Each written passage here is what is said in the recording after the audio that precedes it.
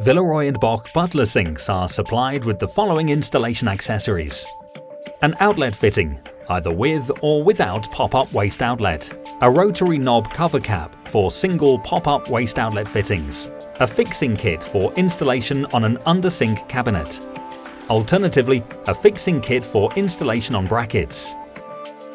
The following are also required: P-trap, silicone gun, silicone wiper, primer.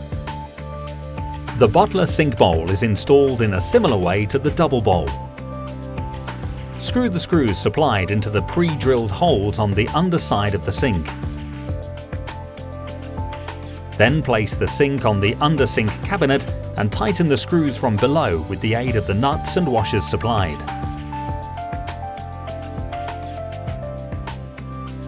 After fixing the module, apply primer to the visible joint gaps of the sink. Then seal all joint gaps with silicone.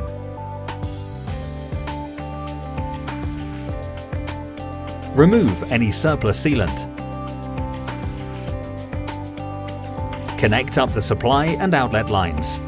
Installation on metal brackets is similar to the procedure shown for installation in an under-sink cabinet. More information on installing the tap and outlet fittings can be found in a separate video.